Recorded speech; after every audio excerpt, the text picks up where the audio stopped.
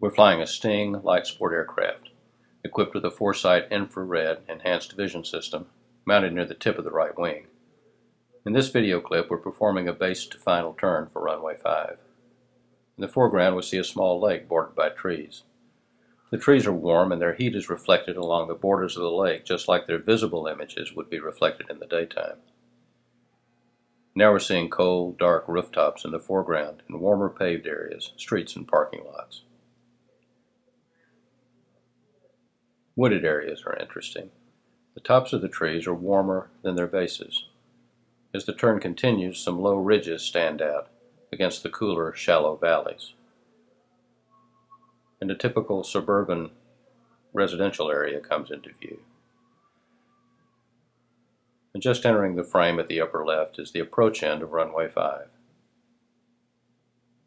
We're pretty high here on short final, so we'll do a rapid descent for a low pass over the runway. There are hangars out to our left and a taxiway parallel to the runway.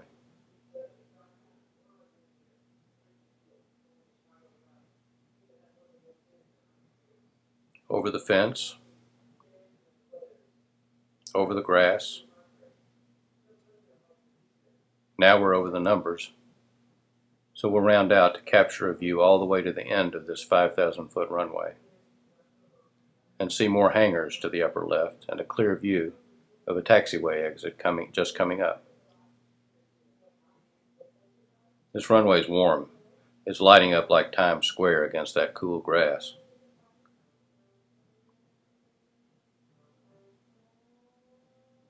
And now we're approaching the departure end of runway 5. The trees beyond the runway are visible, and there's some buildings off to the far left. So finally, let's climb and take a turn to the right for a quick peek at a new big box store. There it is, acres of roof, even more acres of parking.